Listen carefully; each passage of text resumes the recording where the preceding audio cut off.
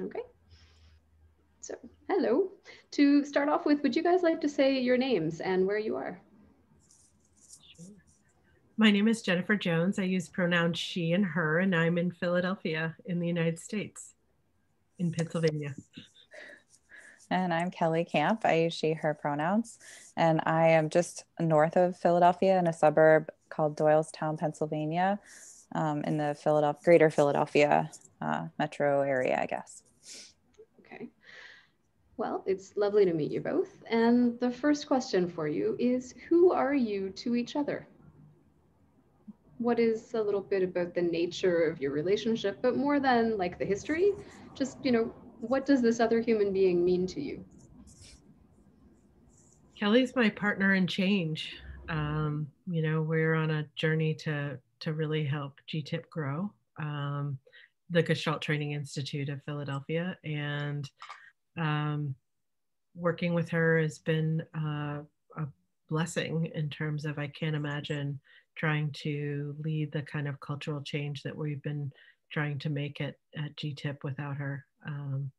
And she brings a lot of drive, a lot of passion, a lot of dedication and commitment to wanting to help create a GTIP that's inclusive and equitable.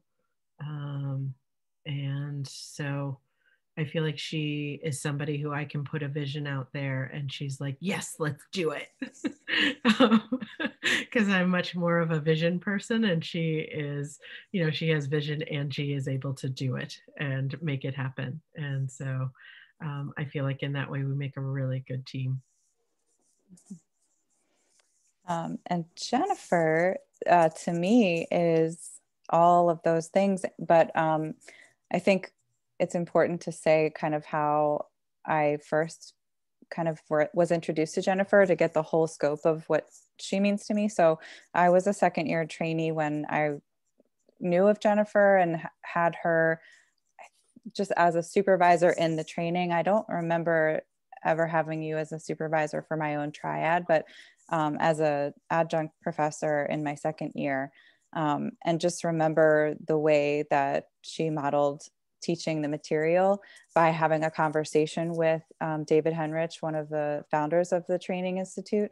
And it really stuck out in my mind, the conversational nature that they had and the back and forth and the exploration of ideas. It was really inspiring. And to just hear two people kind of like chew through the material in a really thought-provoking way. And so I just remember you, and I think also because you shared space with my therapist at the time. So like, I just always saw your name every week, and then much more recently, as I kind of became involved again at GTIP because I was a trainee there and then, went on with life and then came back as a supervisor, as somebody that I saw as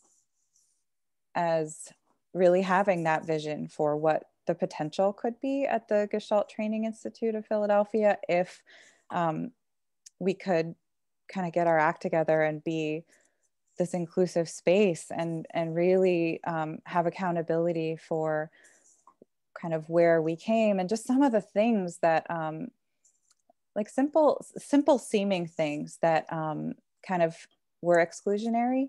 And I saw Jen as somebody that was really trying to make it different in ways that I wanted to make it different as well, but didn't maybe know exactly how. So then in truly seeing Jen as a partner and as an inspiration and as a mentor and as a brilliant person that I'm learning so much from, I'm honored because I'm teaching my first ever weekend with Jen as the faculty member. And I just feel like, I can feel emotion just of really feeling taken under Jen's wing in so many ways of like how to run a program, how to communicate directly with people in a respectful way, how to say what's happening that other people are afraid to say and just name. And so that it becomes so much less scary.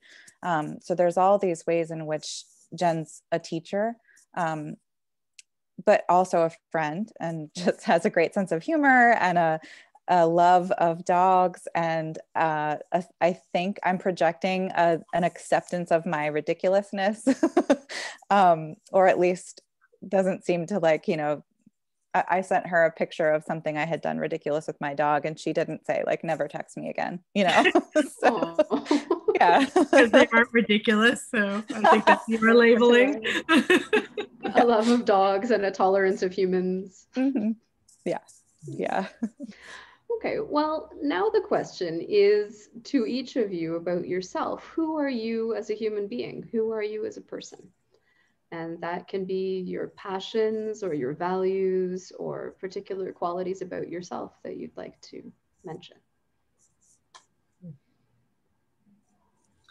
It's a big question, Heather. All the questions are really gestalty, so.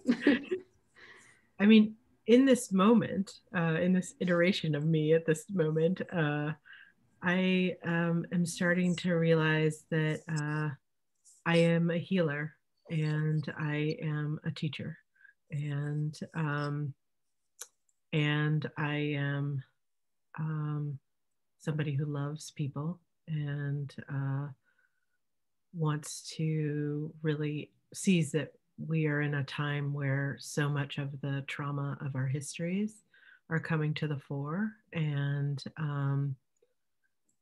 that we're all just needing a lot of healing and a lot of love.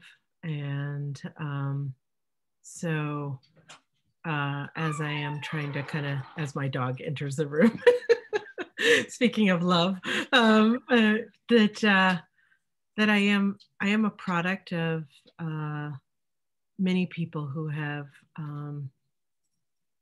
had to struggle and toil, and that their pain sits in me, and that I am constantly working on actively healing myself, and in that wanting to support and heal others with me, and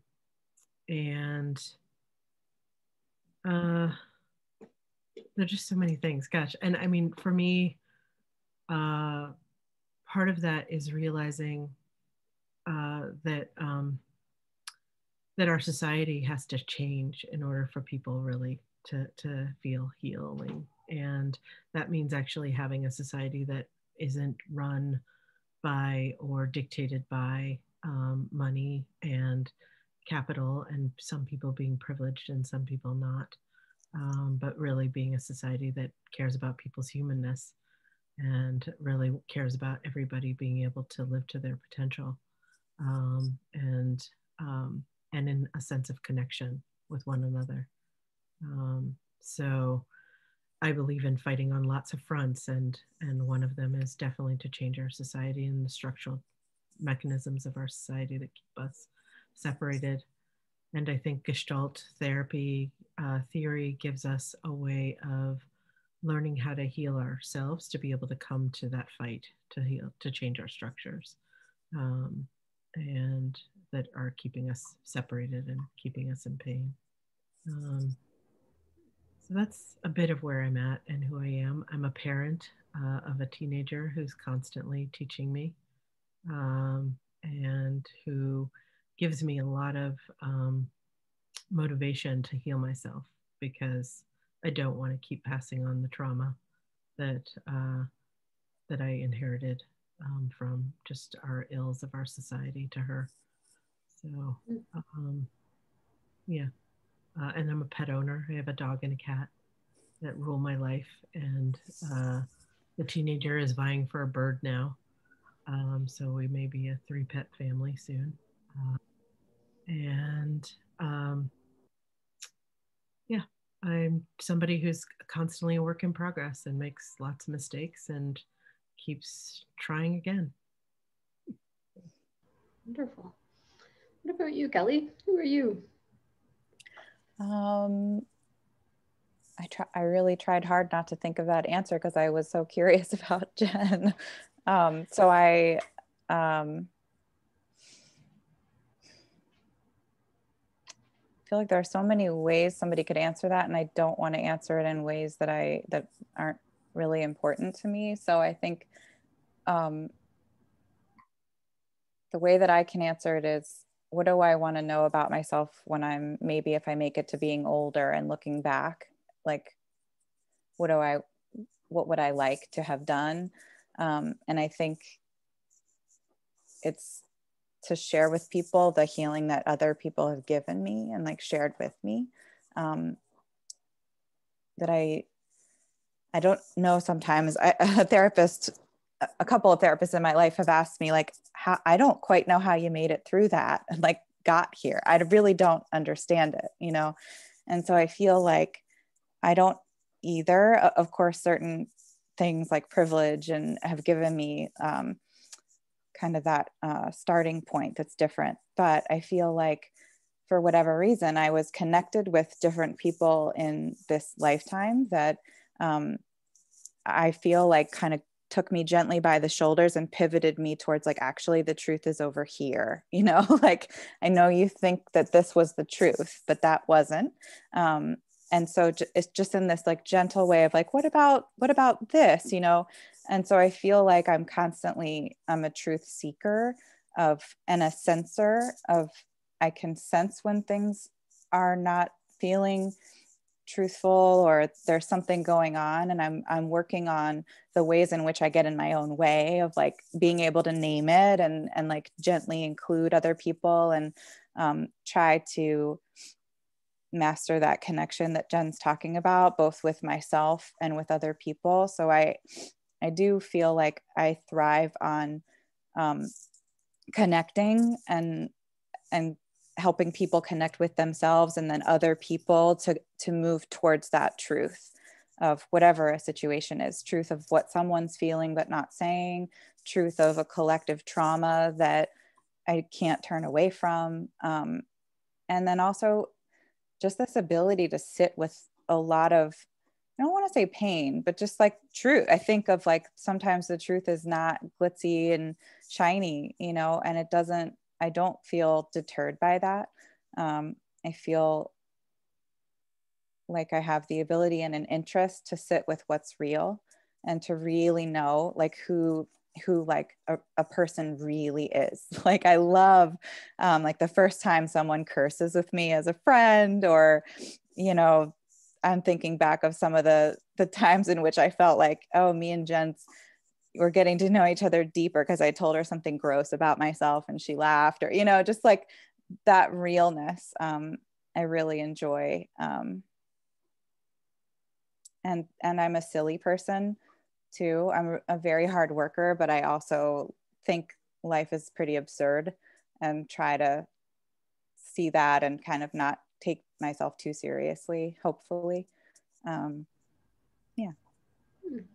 Well, I know you guys were presented as part of, you know, a change team, but when I'm listening to you, for some reason, the word transcendent keeps popping up in my head. It's like you both talk about coming through things and intergenerationally even coming through things and coming out the other side differently and having an impact through that. So that's interesting. I haven't had that word come up for a lot of people, so that's kind of exciting.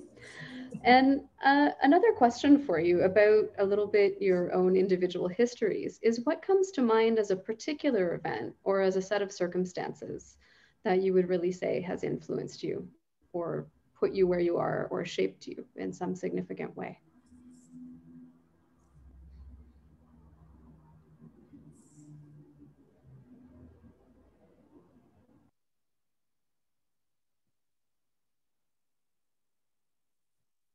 If you have something that's coming to mind right away, Kelly, feel free to jump in. Well, I think the thing, one of the things that's shaped me is I did hospice for 12 years, hospice work, both as a hospice social worker and then as a bereavement counselor, and I have always worked in like medical social work. And so since basically the age of 23 and in some capacity have been doing social work with sick people. And I think in the city of Philadelphia. So it became, and prior to that, so I was already kind of aware of just inequity and I guess being one of the like valuing truth, of just really sitting with like there is something so profoundly problematic with our healthcare system, and with just really not understanding. Like I remember, living 1 mile from where I would be going and visiting patients, and I have electricity and water, and just like sitting up at night, like there are people I know their names, like they feed me when I come to their homes, and like I'm holding their grandson's hand while grandmom's dying. And so just like that human level of connection for 12 years, day in and day out, of being this person that goes into people's lives at like probably one of the worst times in their life, and just being like, for the most part, like welcome with open arms, and people's humanity, and feeling a sense of connection when I would probably be trying to shove people away, and so I feel like that has profoundly impacted me on many levels, on just like, even like having been a person at 19 years old who had like pretty significant road rage, to like, by the time I was 24, of having seen enough people like through a diagnosis and a terminal illness and a loss, of just really being like, you just don't know, like, you just don't know what someone's going through. I just, and like being so much calmer and forgiving, and checking my assumptions. I'm not claiming like that I'm good at it all the time, but it really had a profound impact on the way I see the world. And then existentially, like what I think about death and dying has certainly been influenced the more that you are with people that have actually died as they're dying, and families, and hearing stories. And like, it just provided such a rich data points for, I have no conclusion because of it, but really trying to figure it out, and be with people as they try to figure it out, has really influenced me. Yeah, those are very deep, very intimate experiences. Yeah. And not everyone is welcome in those processes. I mean, Yeah. I just about sent a couple of social workers flying through the door, when my daughter was dying. But every once in a while, there's a person who gets it, and it's okay for you to be there. Right. So it's impressive to hear that you could do that for 12 years and be welcomed for 12 years. That says a lot about a person for me. So yeah, I'm so sorry about your daughter. It just hit me. Yeah. that's okay. I'm glad you're one of the ones who people let in. That's like a really big litmus test right there. Yeah. Yeah. I'm feeling actually very moved by both of you in this moment. So, yeah. Yeah. I'm aware that that there are things in my life that I feel like have shaped who I am. There was something I think passed in me to me growing up pretty early, to be somebody who cared about what was happening in the world. So I can remember hearing stories of my grandparents being involved in the civil rights movement, and very early on, I started feeling like the world was structured in a way, or our society in the United States was structured in a way that hurt people, not just from a race perspective, but from lots of different perspectives. And my Spanish teacher in high school was from Peru, and she and I very much linked around just some of the political things that were happening at the time around interventions in South America. And she saw me, like she saw the warrior in me, she saw the fighter in me, she saw the person who believed in righteousness and believed in justice, and really supported that part of me. And I think that was pivotal to me, just always looking for ways to figure out how to create and fight for what felt like equity and felt like justice. And I think I carried that into college and into my career and things that I thought about. It drew me to Gestalt therapy because I was trained as a psychodynamic therapist, and it felt too pathologizing and felt not linked to the work that I was doing, working with folks who were living in poverty. and Gestalt therapy spoke to me in terms of the ways in which it wasn't pathologizing, and believed that there was the importance of community and really the relational work. And then I think making mistakes in my life, you know, doing things that like where I hurt people and I like was human, and things I would have judged people for that I thought I would never do made me like realize I am human, you know, because I think that because I was so righteous about justice, like I think I didn't think I was somebody who could really hurt people, and I can hurt people. And it made me have compassion and have a sense of uh, what it means to really be human, which is that we are fallible. Um, and and then in the past year, I have really been leaning into learning from Indigenous people all over the world about how they have helped people heal, and the mechanisms with which they use, the ceremonies that they use to have help people heal. And I've been leaning into that more and integrating that more into my own life, and feeling like I'm coming back to things that were in me, that were passed on to me, that I've forgotten because of growing up in the societies that I grew up in, the ways in which I was really pushed to go to white institutions and want to be white and to act in, get white people's approval. And I really have been on a journey myself to realize I don't need it, and that I actually have so much in me and given to me through ancestral lineage from people, and from being a part of the Black community, being a part of a multiracial community that, and from a lineage of multiracial people, that I'm really owning that in a different way. And it's kind of crazy that it took me to 50 to get to that place of really honoring that. But it took me on this journey of working so hard to do everything right in the white world, you know, like going through white institutions, getting a PhD, like doing all these things to realize it really wasn't worth it. Like, and I'm sure it's worth it in terms of it's given me knowledge and experiences, but it actually took me really far away from myself. And so I think I'm on a journey at this moment of really coming more into myself. And that's why I think I named myself as a healer and a teacher, because I think those are things that really feel like me and not what I thought I was supposed to be, which was, I think, what I've been dealing with most of my life. So I didn't have one pivotal event, but more. No, that's fine. That's why, yeah, no, that's why I ask, you know, an event or a set of circumstances, because sometimes it really is the whole combination. Mm-hmm. So the next one is also kind of a combination question, and you can follow any of the aspects of it that you want.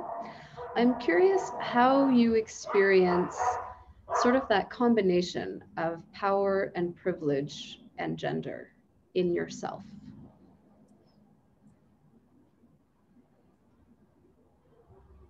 Can you say it again? Mm-hmm. I sometimes ask them separately. I mean, how do you experience yourself in your gender or as a woman? But I find that usually gets so closely linked, it's really kind of inseparable from areas of power and privilege. It intersects with a whole other series of pieces of the person. So just anything you would like to say to your experience of yourself, more than even the concepts of power, privilege, or gender.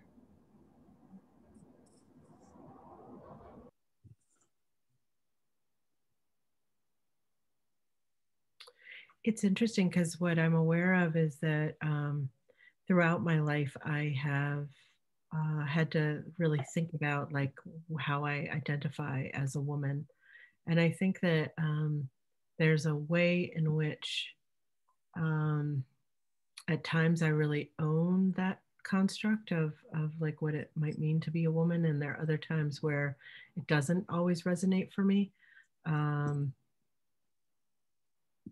And so, and I don't know how much of that is from growing up buying into so much kind of whiteness of like what womanhood was really defined by someone who didn't look like me. Um, but and how much of it is that there's like a lot of non-binariness in me in some ways, that doesn't really just think of myself as woman. But I'm very,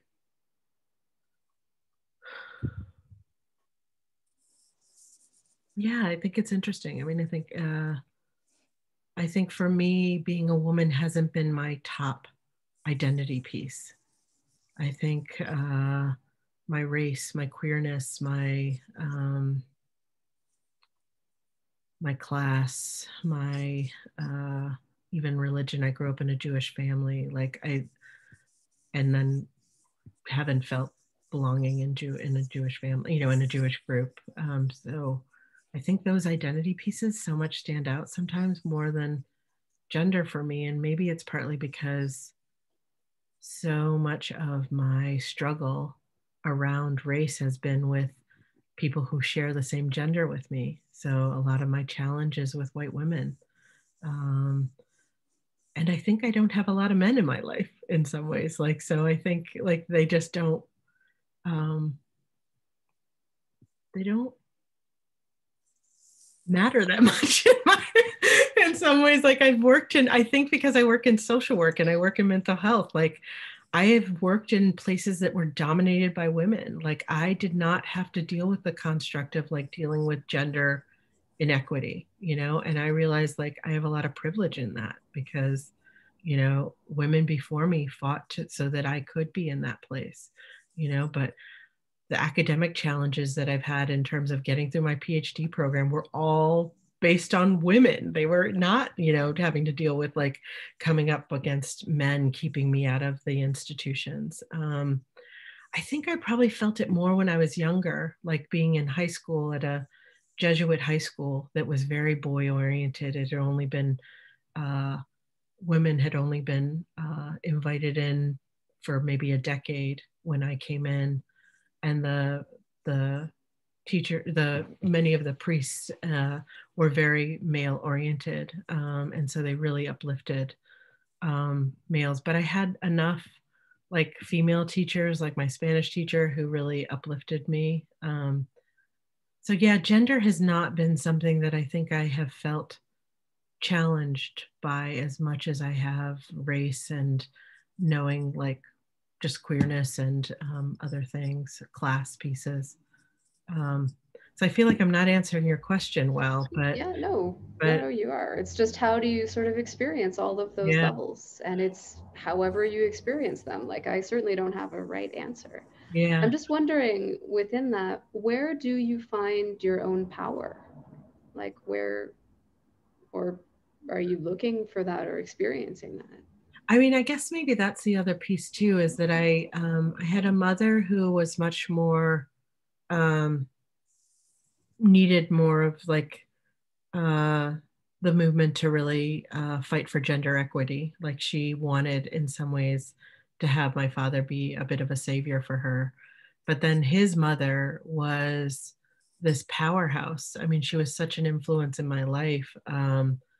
She was came out of a Black poor family and um, ended up getting her PhD and married somebody who also got his PhD, um, and she was the powerhouse in the family. Like she was the force to reckon with. And so I think in that way, um, gender just didn't show up in the same ways for me, of feeling like I'd have to fight my way with men to be seen or heard or to see my power, because she just demonstrated that for me. That and I just think there was the intersection of race. Like in many ways, Black women were allowed in spaces in ways that Black men were not.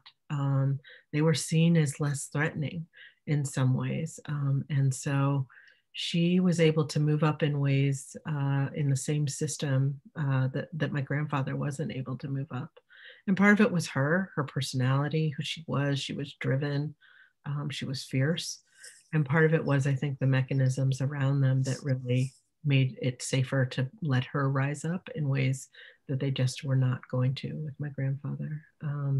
So I just think gender plays out differently when it comes to the intersection of race as well. Mm-hmm. That my challenges have not necessarily been about feeling equal to men, but really, and so where I draw my strength from is probably her. I think also my great grandmother on my grandfather's side was just, I think, a powerful woman, not in the ways that my grandmother was, because she was illiterate and but she was spiritual and creative. She used to sing and dance, and she loved, and people were drawn to her. And I think she was a healer, and she had power in that.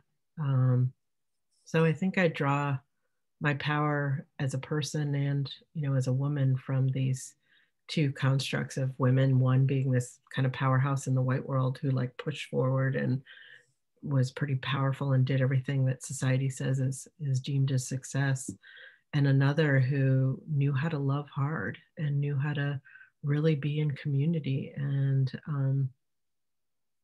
just was somebody who was remarkable. Like people would notice her and want to be drawn to her. And I think that those both of those energies flow through me and have been a strength for me. Okay, thank you. What about you, Kelly? What comes up in terms of power and privilege and gender as you're in your understanding or experience of yourself? I think never have I felt more powerless than when I did all the things I was supposed to do. And I used to do stand-up comedy, and I had a whole bit about, you know, by 24, I was married. I had a master's degree. I had a job, a car, a house, a dog, you know, a husband. And I was the least myself that I probably ever was in my life. And so I kind of deconstructed my entire life, and realized, came out as queer, got divorced, kind of gave up everything, all my money, walked away from all of the security, and felt, you know, like probably the baby version of me, and started nurturing that. And kind of like what Jen was saying, of like, have had the pressure out there in the world to become a mother, to go get an advanced degree, to keep getting things. But I think because I did that, kind of went that way before, and then the truth, people were like, actually, what about this? Actually, what about this?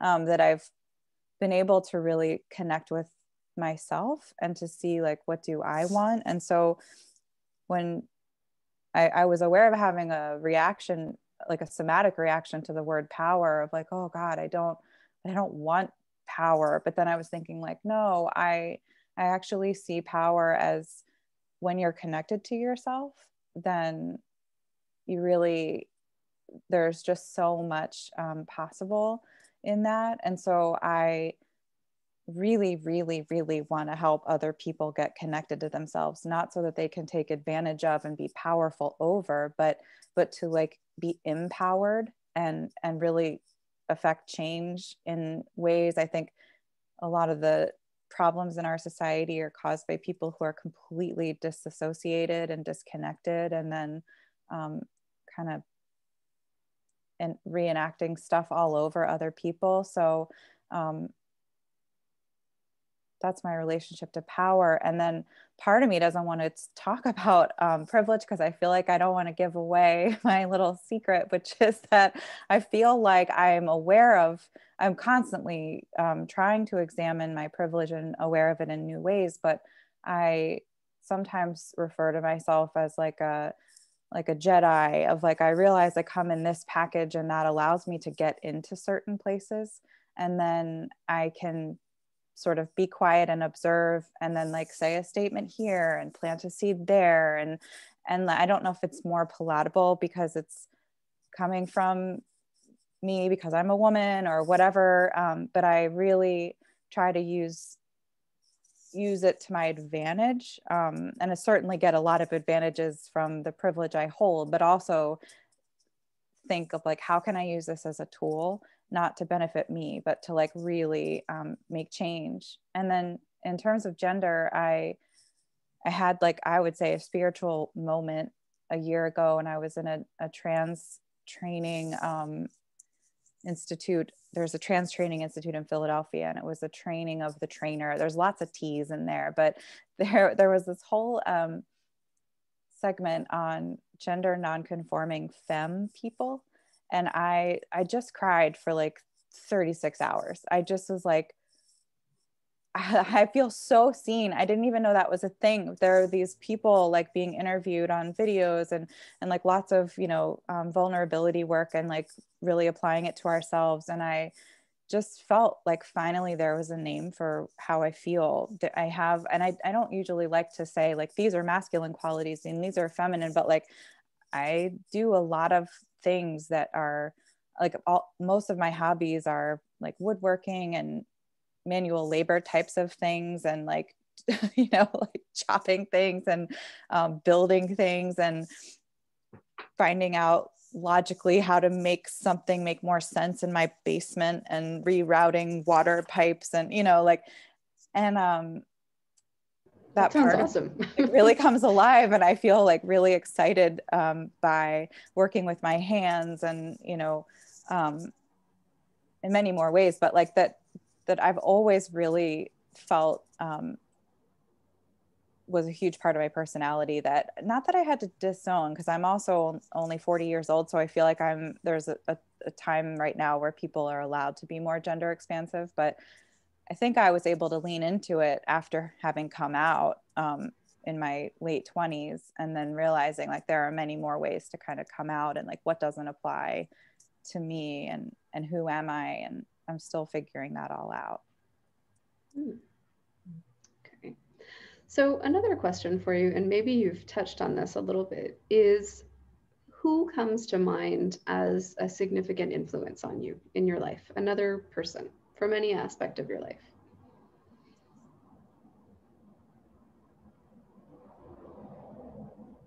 This whole thing about being relational beings and all of that.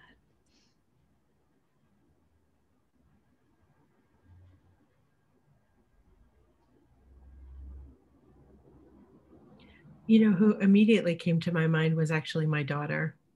You know, I think we often look backwards, but there's a way in which she is my teacher. And, you know, she's so much more embodied than I am, and really loves herself in ways that I don't yet. And, you know, she can own her multiracial identities, and she just doesn't carry some of the baggage of like that I think I carry around race, around gender, and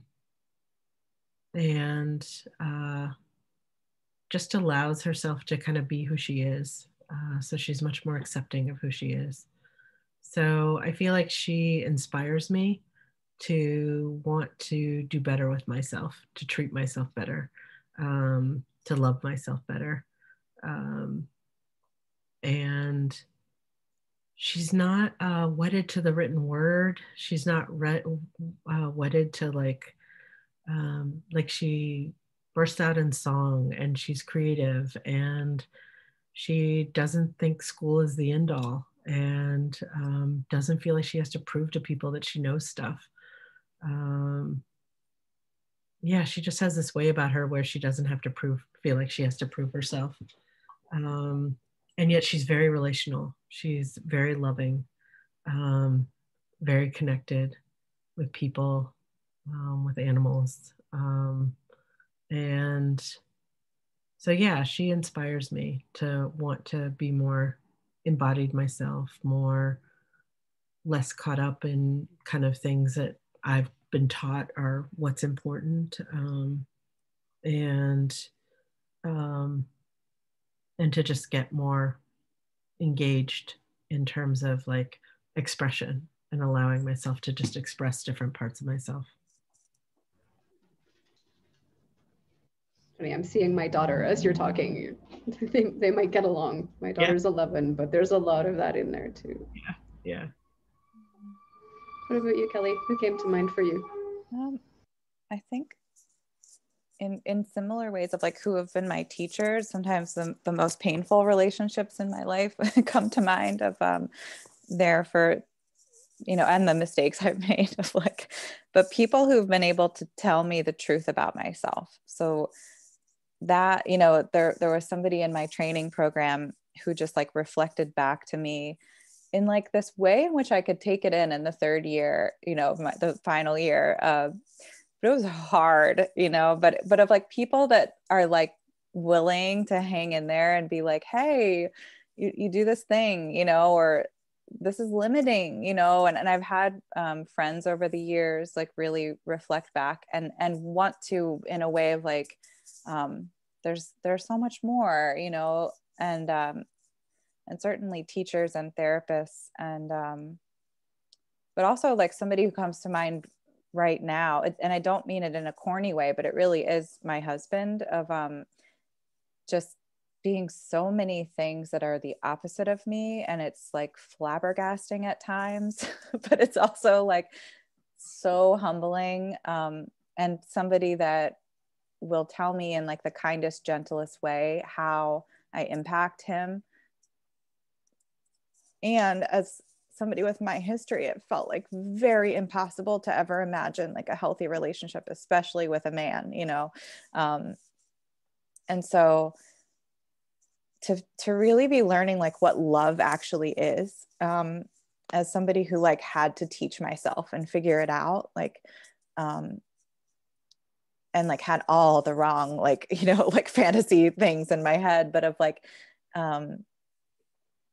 yeah, that like and hearing, echoing like certain things like Jen that you've said about just things over the training year and things that I glean from, you know, hearing you. I don't, not necessarily teach yet, but like, because I haven't been in the room since 2013 with you teaching, but of like ways in which you talk about love, where I'm like, yes, that's my experience too. You know, like when you love someone, you tell them the hard things and then like stay in it. Like that's just like amazing to me. So I feel like I'm finally at a point in my life where I'm like living that out of like, oh no, like this is hard and we're in it together. And like, I'm not going anywhere, you know, my partner isn't going anywhere. It's like in the metaphorical sense, because I know we never know, but, and just how beautiful that is, you know, to know there's somebody here that's in it to do hard things. Mm-hmm. Yeah. I appreciate you saying commitment thing. Go ahead. No, I was just going to say, I appreciate you saying that, Kelly, about like hearing the hard stuff, because I'd have to say that is also how my daughter is my teacher. Oh gosh, she tells me about myself all the time. And she unfortunately is often right. Don't you hate it when they're right? It's that commitment thing. You probably won't leave each other either, right? You can have those hard conversations. Right. So she's told me to go away many times, but she comes back, yes. Yeah. Okay, well, I really appreciate this conversation so far. And now you can take a breath. So I'm actually going to ask you a little bit about the Gestalty stuff, but it's still about yourselves. I mean, how did you come into Gestalt and what did you find there? Like, what is the thing that has kept you sort of orienting in this way?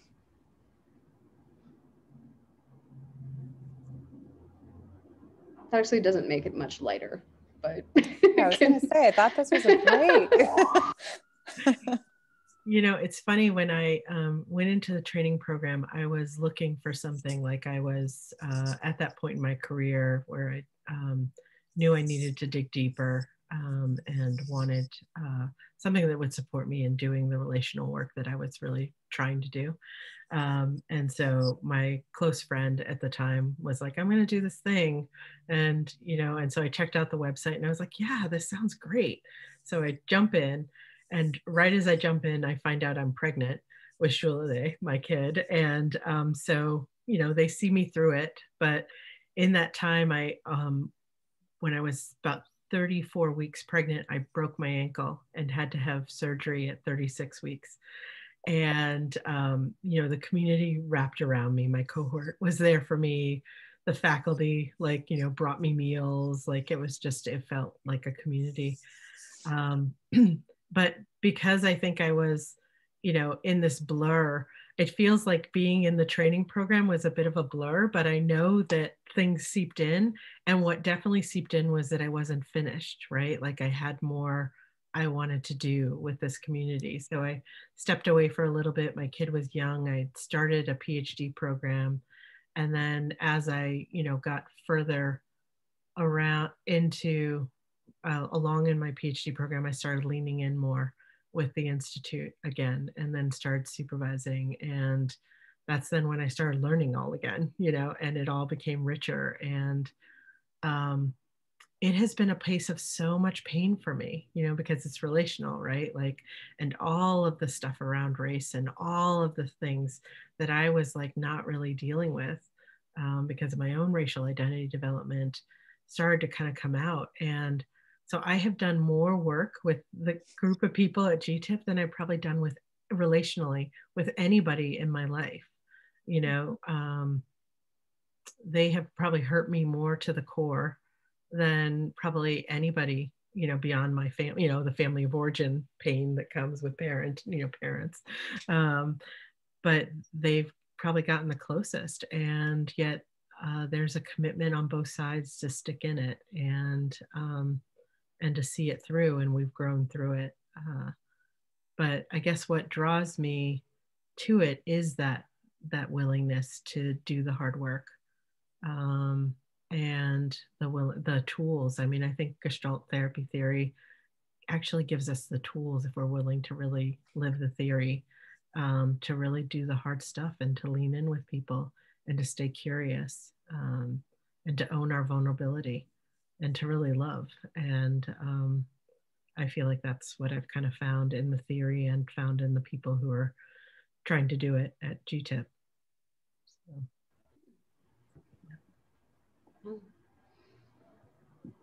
What about you, Kelly? How did you get there and what did you find?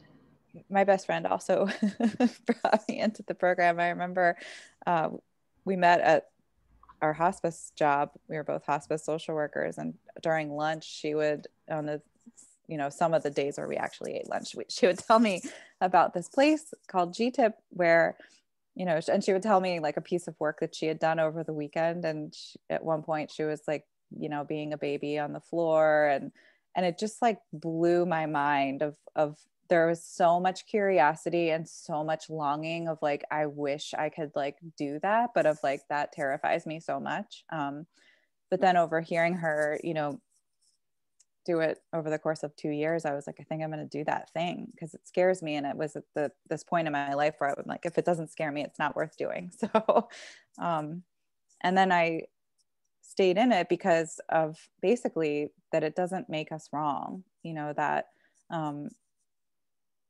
that pathologizing really doesn't work for me. I found that the more that I can move away from having to pathologize myself and other people, the better I tend to do. So that just the idea of a creative adjustment and of experimenting and like gathering data were some life-saving things for me to hear and to have as alternate narratives and perspectives, and then just being part of it and learning, my life got better and better and better. So I don't remember if there's a second part to the question. No, I think it was there. Okay. Yeah. This Can one. I add one more thing? Sorry, I was just thinking, because one of what I kind of also heard you saying made me think about the fact that not only has it been the place where I felt the most pain, but it also is a place where I've probably been the most seen. You know, that I think that I have been seen for the goodness that I bring into the world. And I don't know that there have been many other places that have held me in that, so in the ways that the community has. So I think that is pretty awesome. So the next question, I'm kind of like rolling a few in here because I I kind of want you guys to answer this as you really feel like you want to. I'd like to know what you've done with Gestalt, but not so much in like an, oh, you know, I did this clinical thing, which was really cool. But more in the, what have you done on a really fundamental level with Gestalt? How are you making it different? How are you changing it? What purpose are you finding for it and in it? Does that make sense?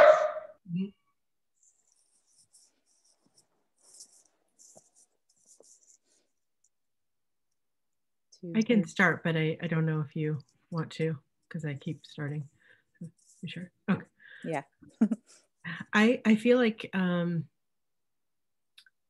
lead with Gestalt in so many ways, like in terms of the dialogic ways of being, the ways of really believing that people are doing the best that they can, and that has influenced the work that I've done as moving into doing diversity, equity, and inclusion work, in terms of challenging people to start looking at the ways in which we're upholding white supremacy and how it's killing all of us. And all of the skills that I learned from Gestalt therapy in terms of being dialogic, in terms of thinking phenomenologically, in terms of leaning in with curiosity, those things, you know, have all benefited me in my ability to support people in trying to look at themselves and be curious about themselves, and to start being curious about the ways in which they may be upholding and embodying white supremacy. And so so I feel like I've taken that into the DEI work that I've done. And I think I teach, you know, even when I wasn't teaching Gestalt therapy, but was teaching in social work programs, I was taking it into the way I teach. So to me, I feel like Gestalt therapy theory really does give us a way in to do some of the work that I think is so important, which is to start looking at our privilege and looking at our ways in which we have upheld systems that oppress. And so I've been trying to kind of bring those principles into and theory into that work that I do. And the ways that I feel like I've influenced the ways that we think about Gestalt therapy theory is like back in a couple years ago, I developed a socially constructed identities in the field, because it felt like to me, if we were talking about the field, that there was the way the social world was already in the field with us, even when we weren't talking about it, even when it wasn't being constructed. And so that one of the ways we could start to understand how microaggressions, how things that come between us that are not in our awareness, one of the ways that we could understand that was to understand how our social locations are actually in the field with us, even if it's not in our awareness, and how it plays into projections when we don't speak to it. And I think that there are more and more people writing and speaking about that in Gestalt therapy theory, but it hadn't been for so long. And I know that that is something that I've at least had us having conversations about in GTIP for a while now, which is great. Yeah. What about you, Kelly?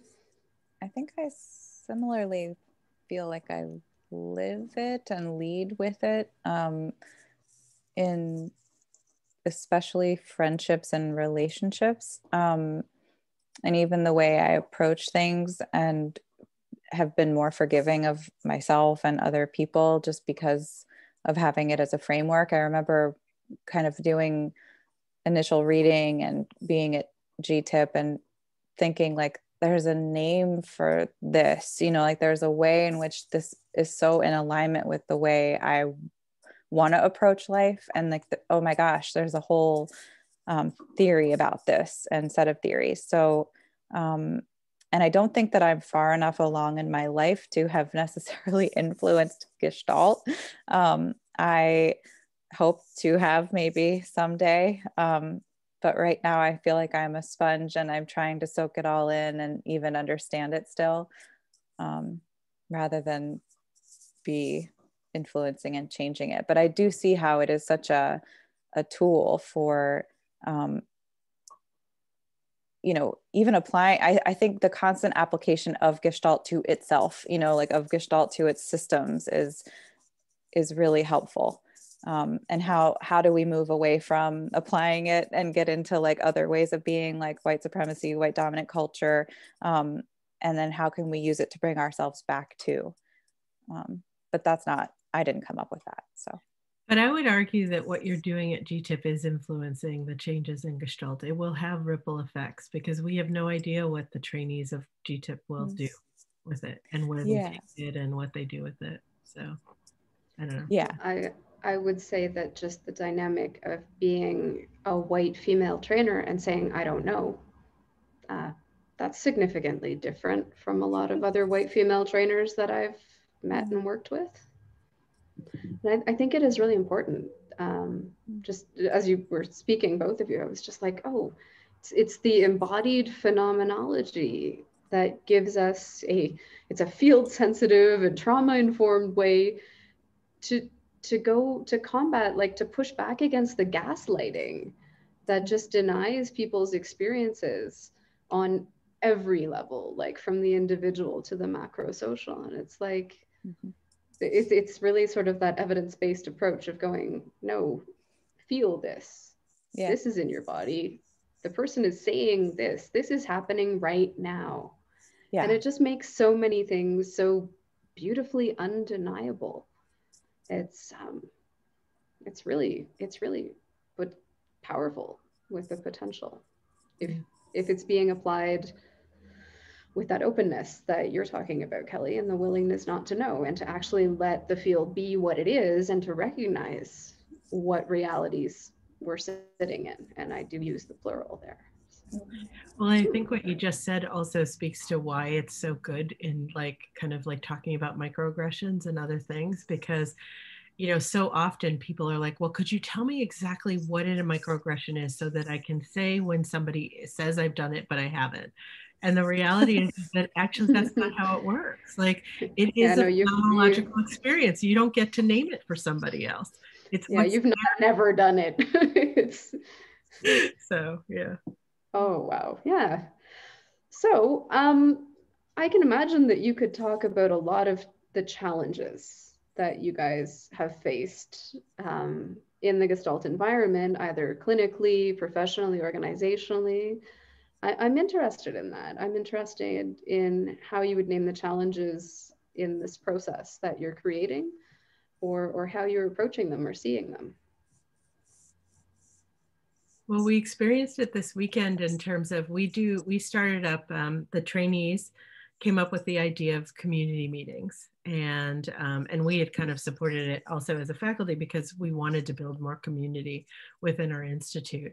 And over time, we created those to uphold our desire to start doing some equity work all together and to really look at our white supremacy within our institute and to look at the ways in which how we might become more of an anti-racist institution in particular right now in this moment. And so we've been reading books together as a community. Last year was White Fragility by Robin DiAngelo, and this year is Resmaa Menakem's My Grandmother's Hands. And we just had a community meeting, and Resmaa Menakem is a somatics experiencing practitioner who applies looking at racial trauma and healing from racial trauma. Yep. And so, yep. And, so we're taking people through embodied experiences in this small group. And so many people are struggling with like having to get into their bodies. And they're like, and the first years are, who've just been there since September are all like, I'm so sick of this body stuff. Like, and I was doing a pod of just people of color. And, on one hand, Gestalt imagines that when we bring people back to their body, that we're bringing them back to themselves, and that there will be this way in which it will feel empowering and it will feel good on a certain level. And yet the body is such a source of pain. And so one of the challenges is both like understanding how through the pain will come the joyousness over time, because you come to yourself in that moment. But but that we're moving through pain right now. And that's where we are as a community, is that we are sitting and moving through the pain. And I think that there probably isn't enough written about that or talked about that in some ways, that like that as we go into ourselves, as we start with a phenomenological experience, what are we feeling, what are we sensing, what are we seeing, that it takes such a level of stamina to be able to stay in that discomfort and stay in that pain. And so we're doing our best to kind of help people develop that self-support and to have enough support in the community.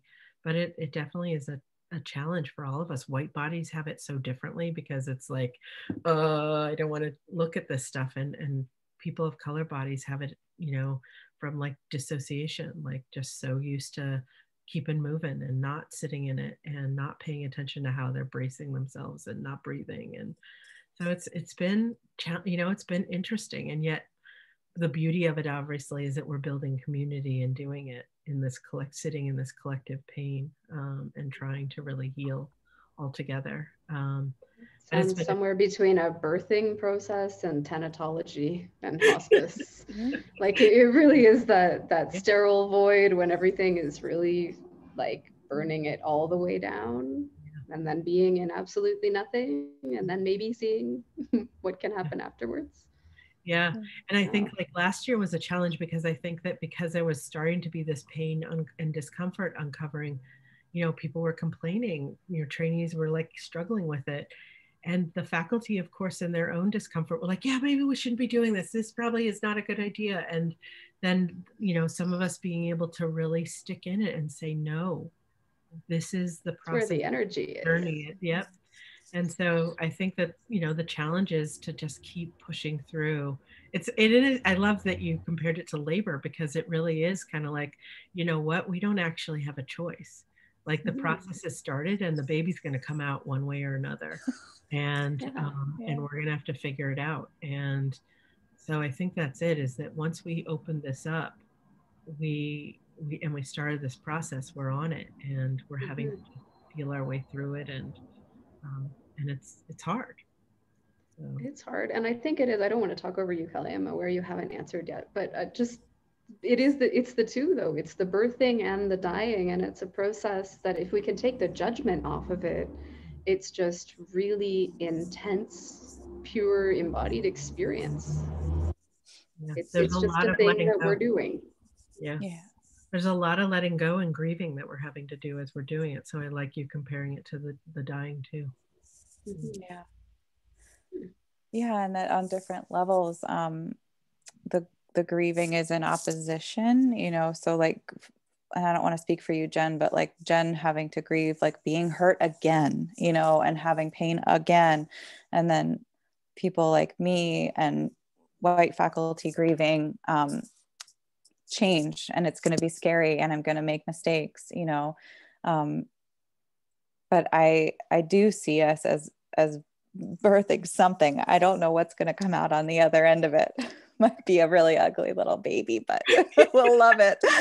but I think I like the analogy of like the birthing process. I happen to also be a death doula, and attended one birth, but of like that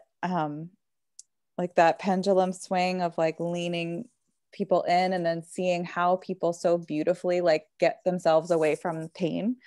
And I say so beautifully because I don't want to be pathologizing, but man, is it frustrating. It's frustrating when I move away from pain. It's frustrating when other people move away from pain in like really creative ways and, like the same creative ways. But I think this, like, there is movement and there is like I'm believing now, like, I don't think we're going to get stuck. I know there's a swaying that's happening and it's painful, but each sway like takes us a little bit closer, and then we come back. And so kind of just watching and observing. If I feel also, if you had asked me that question in August, it would have been like, fuck, watching and observing, this hurts, but of like, now it's like, okay, maybe we're not distancing so hard right now.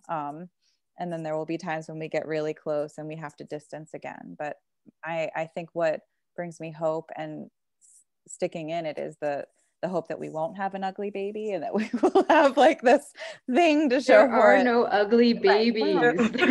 I'm not a parent. I don't want to be a parent, so I can actually say that. There are no ugly dogs. There are no ugly cats, you know. But I really do think, yeah. Sorry, Jen, go ahead. No, I interrupted you. Good.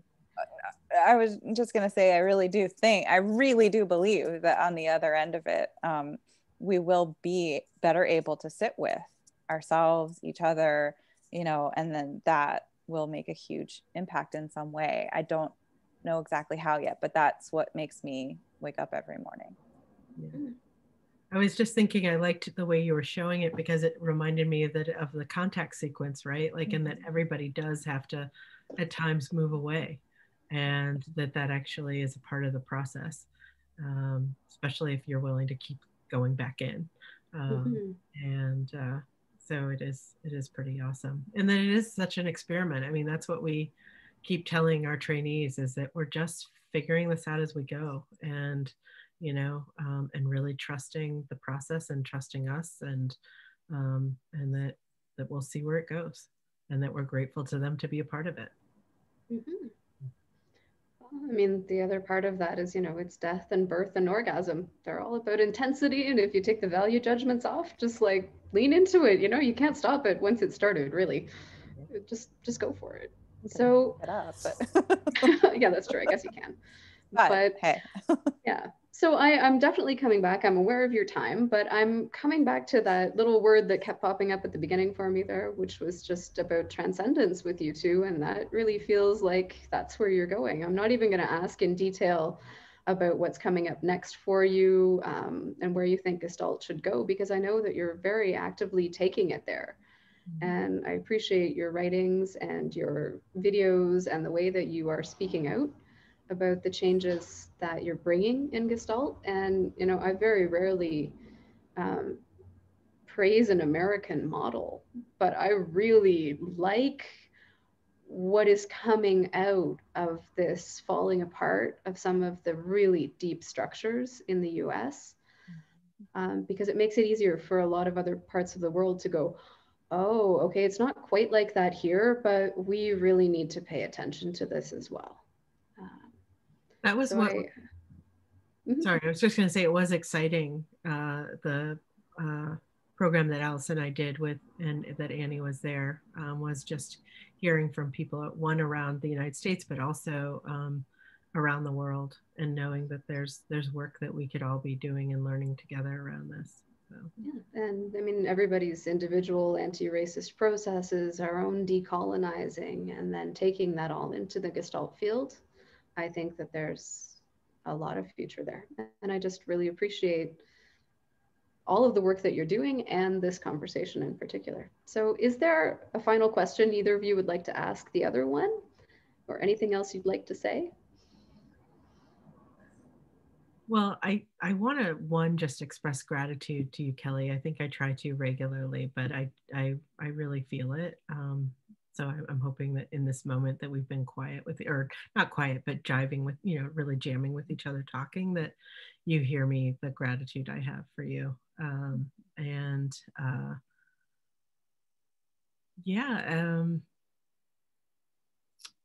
I feel like we get to share with each other like lots of different parts of ourselves. So I'm not sure what my curiosity is. Maybe sometimes there is this curiosity of like, what keeps you going? Like, where do you get your batteries from? Because they're amazing. Well, I could give you the honest answer, which I will, which is fine, but it's ADHD. You know, like I'm fortunate enough to have the kind of ADHD where I'm like hyperactive and well treated, and have had a lot of trauma and relational and somatic therapy, so I can like know myself and when it's happening. And it's a good match. Like when I'm being productive, it shows that I'm in alignment with like what I want to be doing, and that like it gives me more energy. So like what motivates me is thinking of people that have never had access to GTIP coming and having the training and being able to experience like not being cruel to themselves or not, you know, falling victim to their internalized inferiority, you know, and really being able to heal that and then go out into the world a healed, powerful person. That like that, and I mean that alone is like, if I can do anything to make that happen, that's worth it. And so, but other than that, I think it's a brain thing. It's a brain and trauma response that I happen to have like been very fortunate to have healing, you know, with ongoing healing. So, well, I'm grateful that you bring it to your gifts to GTIP. Thank you. And I'm very grateful to you too. And you do tell me often, and I feel it. And I really love being able to have, just be witness to Jen in conversation and like in awe of listening to Jen talk. And I'm very excited to get to witness you teaching. And yeah, I just like soaking it all up and feel very fortunate. Yeah, no, my intimacy addiction is completely satisfied with just being with the depth of the two of you right now. Did you have any final thoughts or a question for Jen, Kelly? I'm sure I have a question for, I don't know. It's probably something gross, which I feel like I don't want to put her on the spot because it's just really like gross things. So I'll think about it. Well, perfect. If that's okay with you, I really, really appreciated this conversation with you both, and we'll leave it here then. Thank you. Thank you. Okay. Thanks so much, Thank Heather. you. This is really meaningful.